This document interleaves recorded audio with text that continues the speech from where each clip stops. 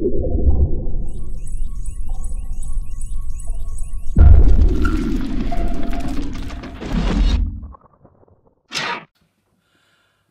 hello people, and as promised, we're back with this big fella, my bits and bobs box.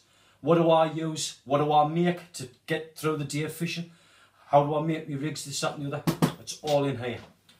A while back I had a little box, I'll quickly get it for you.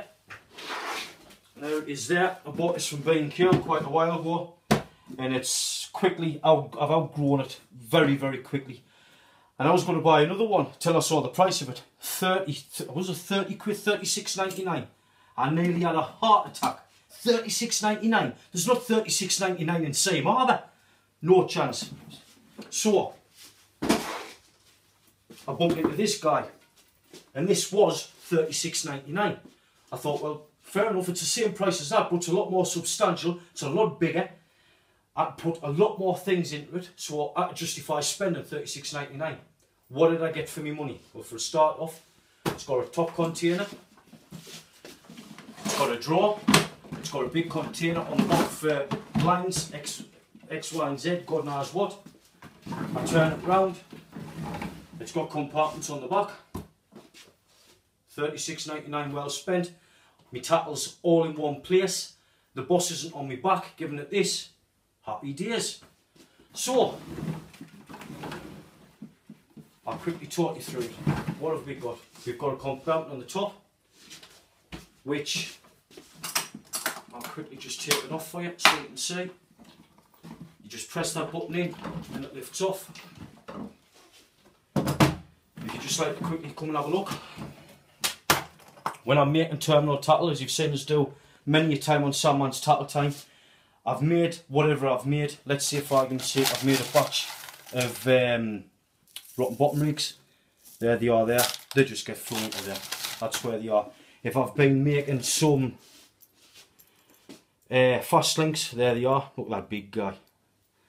Keeping in mind, there is your normal one right there. That was made up with 3.5mm. I was having a bit of a laugh with one of my mates. Right over the top. But it's brought us onto a new subject while we're here. And this is a little bit time to get serious. Those who follow Sandman's Tackle Time have probably saw a post that was put up by one of our, well, he's a very good friend of mine, Stevie Graham, about people making their own terminal tackle. And he brought up a valid point. He got a bit stick for it, but in my opinion, he was right where he said. He's bringing up the opinion of people making fast links, Gemini clips, X, Y and Z out of 18 gauge stainless steel. 18 gauge stainless steel is a bog standard stainless steel. It's nothing flash. It's just what you use in standard grip leads. That's all it is. I've used 18 gauge stainless a long time, and it's good for one thing: making grip wires. That's it. It's no good for anything that I do. I'm going to emphasise this point. Please, please, please, if you are going to have a go at making the stuff that I make, be safe. Do it right. Get the right materials. Don't use 18 gauge stainless. I've even seen people using hair clips.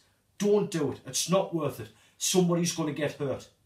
The stuff that I use is not specialist stuff. You can go and buy it. Yes, it's expensive, but I'd rather pay the money and be safe than to put a sinker through somebody's bloody leg, or worse still, through the head. That's just not acceptable. So please, if you're going to have a go at this, just do it right. Be safe. Please, I beg you, be safe. 316 grade stainless steel can be purchased at a company called Lanegate in Pallion. It ranges from £45 to £55 per tube in 5 kilo tubes. The tubes look on and off like that. I've stripped the stickers off that because I'm going to use the tube for something else. But that's what they come in. Yes, it's expensive, but you get what you pay for. It's good gear. It is very solid. For what we do as fishermen, it's probably way over the top. I've got a very good friend of mine who makes a lot of sinkers to very lots of people around there. He uses our exact stuff for sinker tops. No problem whatsoever, because it's good gear. My mate wouldn't dream of using 18 gauge stainless in a sinker top. But I know people that do. Wrong thing. Somebody's going to get hurt. If you're going to make fast links, 316 grade. That'll do your heavy stuff. You can go down to 16 grade stainless. Now there's a difference between 18 and 16. A total difference. 16 grade, excuse me, 16 grade stainless is a hell of a lot stronger than 18 gauge. I use it all the time, believe us. I can use it on the gates. Here's your perfect example. There is a rotten bottom rig, as you've seen us make time and time again. That there is 316 grade, 1.6mm stainless steel TIG welding rod. That on the bottom is 16 gauge stainless steel stainless steel rods. Them can be purchased at Andy Rutherford's down there on Roper Avenue. But again, I'm emphasising the point, 16 gauge, not 18. 18 grip wires, end of story. 16 acceptable for the likes of that, and acceptable for scratching. If you are going to be flicking a rod, bit 20 yards or something, just a little bit over the head thump with a 3-ounce sinker rod, perfectly fine. You're going up the river, you're casting 40-50 yards, just gentle lobs, absolutely fine. But 16 gauge stainless with a 6 or 7-ounce sinker on it, doing the full pendulum, no good. No good whatsoever. When it's constructed onto that, that gate comes up, that bead comes over, the majority of the force is being took out on the 316 grade. They're absolutely fine. They've been tested by big casters, believe me, by big casters. I didn't invent this thing. A mate of mine called Gus McGee came up with this idea well before I even saw this, and he had all different people testing this out. These are tested and proven. They are solid gear, made with the right gear. 316 grade and 16 gauge. You could even make the gate, if you would like, out of 316 grade as well. So the whole thing's 316 grade. I'm talking very stern about this because I feel very strongly about it. I don't want anybody to get hurt. If you're going to copy what I do, please do it right. That's all I ask. Do it right. Anyway, you've heard enough of me babbling on. Let's crack on with the rest of the subject. Here we go. So, we've got your rotten bottom rigs. There's your fast links. As you can see there, there's 1 or 2 fast links that I've made up over the years, like over the months.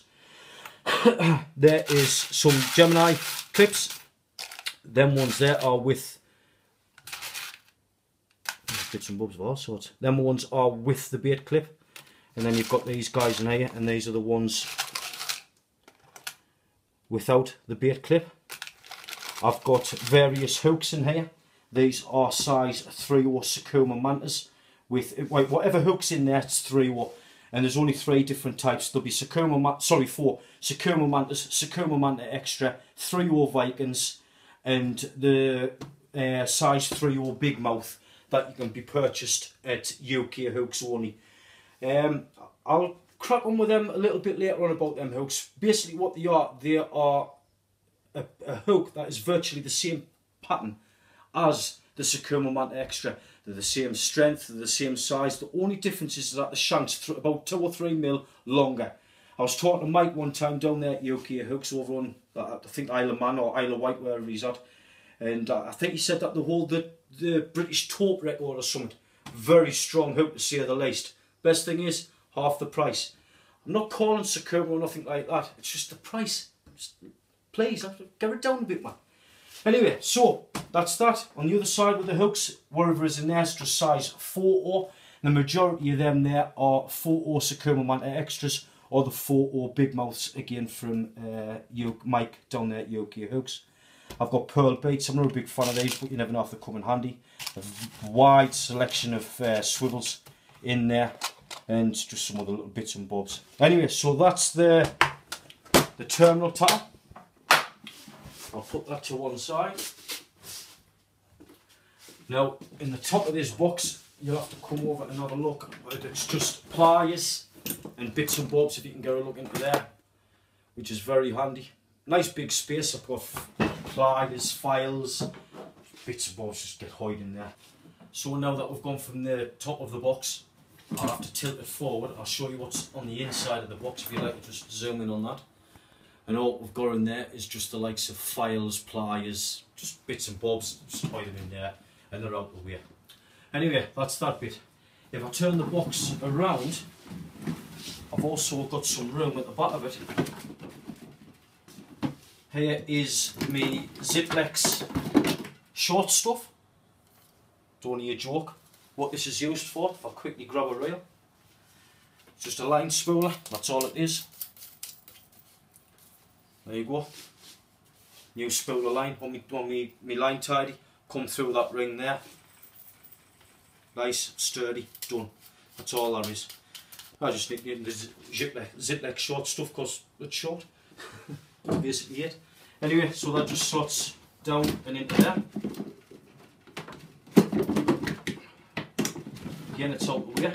That's a telescopic rod, just use it for the same thing. That's full of 16 gauge stainless steel, what we've just been talking about. Not 18 gauge, 16. These two tubes here, I'll get this one out first. What these are is they're just the tubes. When you buy your 316 grade, they come in a big tube. I've got one here, I'll just show you. There you go, that's the way they come. Bit boiling water, wash the stickers off, rather than throw it away. Do your bit for the country there, bit recycling.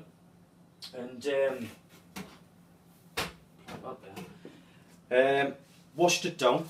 I put some silver tape around it to make it look pretty. Slapped the Ziplex sticker on because I'm sad. And that was that. And what I've got in here is what a lot of you is talking about. Here they are. This is the bait loaders. Now, if I take them out the way there they are. Now that stuff there is extremely strong. I have never ever had stainless steel. There's your 316 grade 1.6mm, that's it there. Look at the difference. 3.5mm, very, very expensive to say the least. I think there's about 50 lengths there. There's a lot of people been messaging us, emailing us, X, Y and Z. Paul, where do I get these bait loaders from? Can I have one, this, that and the other? Listen, I'm going to make them, I'm going to make all these. The only problem I've got is posting them. The price to post that to somebody is probably going to cost more than what it's worth. So, if you're willing to pay the postage, I'll send it to you, no problem at all. But they'll be coming out soon and I'll sort that out for you. No problem whatsoever. Right, so we'll just leave them there. And that's where that comes in handy. So I can plonk all them little bits and bobs into there. I'm just doing this quick because I'm on the video. I'll leave that there, I'll sort it out a bit. Then we'll come to this guy. This one will be a ton weight. And what I do is for spares, my 316 grade I'll cut it in half, just so I haven't got a big tube line about. And I keep it like this. And there it is there. There's a lot of lengths into there. You can see that there. That's all 316 grade, marine grade stainless steel TIG welding rods. All about 500mm long. There's a lot of lengths in there, I believe. It's a hell of a lot. Anyway, that lid goes onto there. That's simply there's elastic strap, and that just sits there, and that's it. It's done. It's as simple as that. Neat and tidy, and like I said earlier on, everything's out the way, so I haven't got the gaffer on my back. Right then, so that's the back. Very briefly, it's also got a handle. You can press the button, and that goes up. Move it around. So I think, correct as if I'm wrong, that's £36 well spent. I think you get a lot for your money. We'll turn it round. It's got a nice sturdy handle on it. What I can use. The lid simply clips back on the top very easily. That's it, it's on, it's done. You can also remove all of that by this clip there.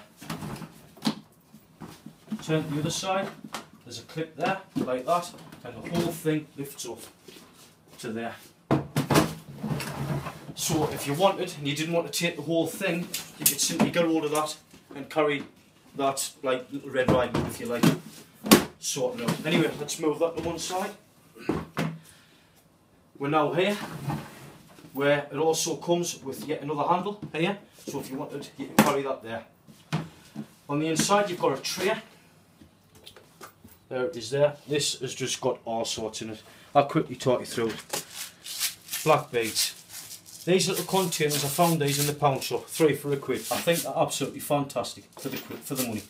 A £1 for 3. There's black beads in there. I've got cascade swivels in there. Size 3 crane swivels in there. Bits and bobs of plastic tubing. Crimps. Power swivels. Check these out. These are great, these. Been Andy Rutherford's the other week. Big crack on Andy. Good lad, really is. Nazi stuff. And he's been telling us about these power swivels. He's had them in for ages. There they are there. And I'll just quickly get a little pointer. That guy there, breaking strain of £275. And that little guy there, I mean honestly, if I had I've got a ruler. If I put the ruler there, you can see the size of it. That there is 7mm. And that is £100 breaking strain for your hook snuds. Absolutely fantastic. So that's what the majority of them are in there. Power swivels. There's a few different little bits and bobs in there, but mainly power swivels. I think they're great. Excellent idea. A little bit more expensive, but they will be like them. Obviously it costs a little bit more to make. Then I've got these little guys. A lot of you might have seen these in the past, but I've never seen them before. I don't know why. They're made by Shakespeare Sod. If you can see that there. They're an inline bait clip. So if I put them in there, if you can imagine that piece of wire there being an £80 shop later, you could put that through. So I'm going to fit, is it?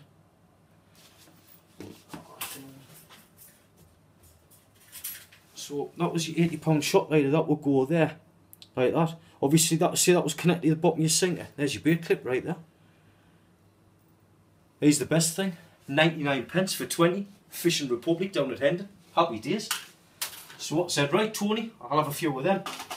I didn't think he's got any left. So please Tony, if you're watching this video, I'd really appreciate on your next order you get some more of them, because they're great. Excellent idea. I've also got these fellas, I'm a big fan of these. Any fish anywhere, baits, very small, cone shaped. When I'm making my rigs, I like everything to be like streamlined, sort of like small. I didn't like over the top and out like that. So they come into the one. PVC tubing, I use that for rotten bottom rigs. These are your good old chino hooks. That's the mustard version there. Awesome hooks there, awesome hooks. Again, Andy Rutherford's £4.50 for 30. Very cheap. And in here I've got, these are pre-cut lengths for your rotten bottoms. I've put one in there so I always know what it is. Just pre-cut lengths, a couple of hundred in there. So it can just sit there. If I ever fall short, I always know that I've got that to fall back on, if need be. If you'd like to just quickly come in and just have a quick look, this is what you can do. I've got a wide selection of Sakuma hooks, some more black beads there, some sequins, cascade swivels, bigger crimps, bits and bobs, just different stuff where I use on a day-to-day basis to get me through my day of fishing. Anyway, we'll quickly put these back into here.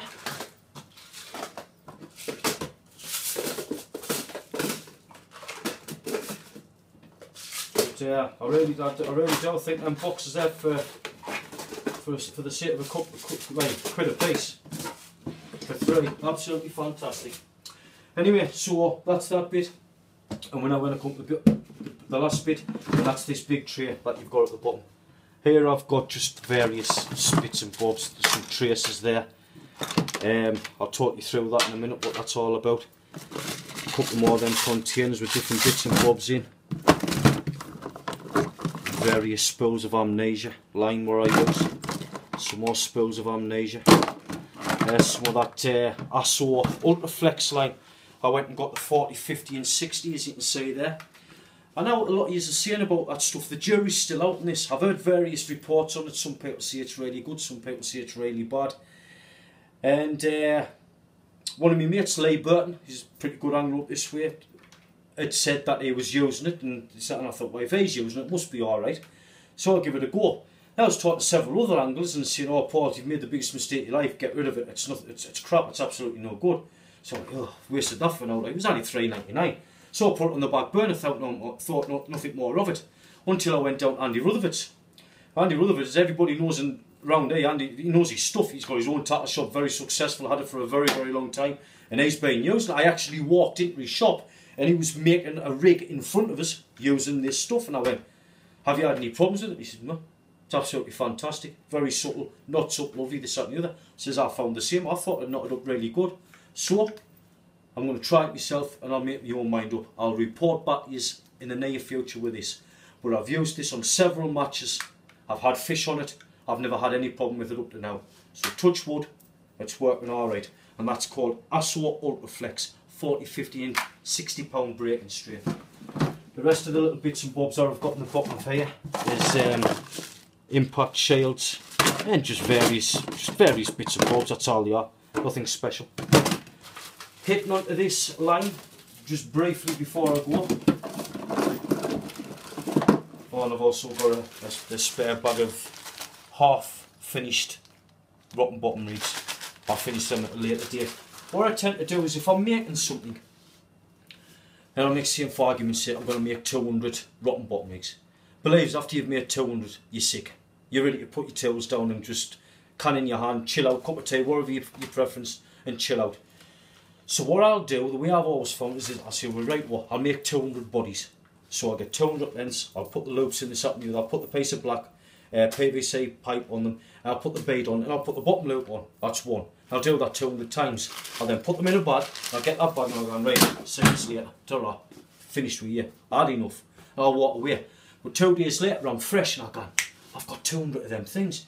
Now all what's left to go onto there is put the gates on them. So I'll go up and I'll just do 200 gates, before you know it, they're done. So that's the way I do it. That's how you get your mind around it and all that, because it is very, very repetitive work, as you can imagine. Anyway, just before I go, I'd like to talk to you about this. This is my little invention, to prove a point.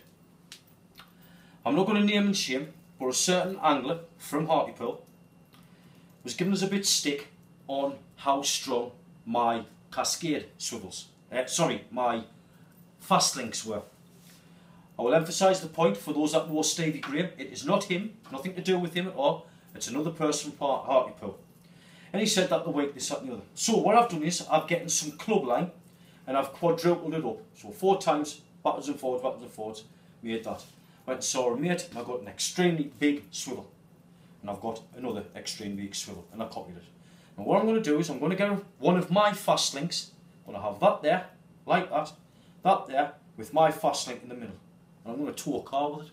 I'm going to film it and put it on Sandman's tackle time and show you how strong 316 grade stainless steel TIG welding rods really are. I'll not be jerking it because it'll just open up. I'm just asking for it. But if done right, nice, steady away, on flat surface, that will pull a car, and I'll prove it is. So that'll be coming very, very soon on an episode of Sandman's Tackle Time. Anyway, that's the end of another Sandman's Tackle Time. I hope you enjoyed me talking about the boxes.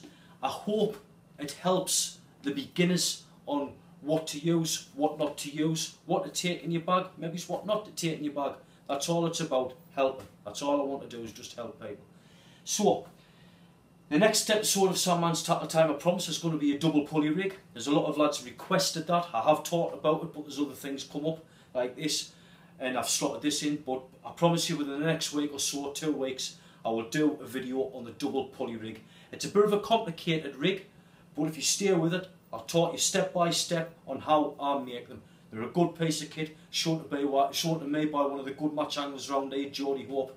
Nazi stuff, great lad, and I got the idea from him, and I'm going to share it with you. So. Anyway, so like I say, I hope you enjoyed that version of Sandman's Tackle Time. I'll see you soon on the next instalment. You take care out there, be safe, use the right stainless steel, and I'll see you on the next episode. Bye bye.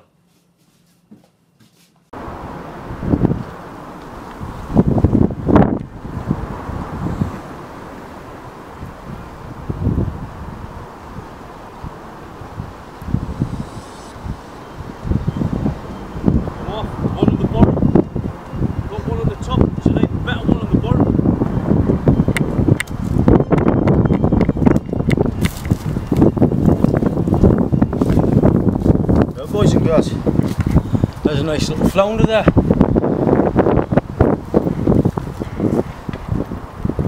He's got us off and running. Bite detection, as you saw yourself, was absolutely fantastic on that Sonic Surf. Fantastic it was.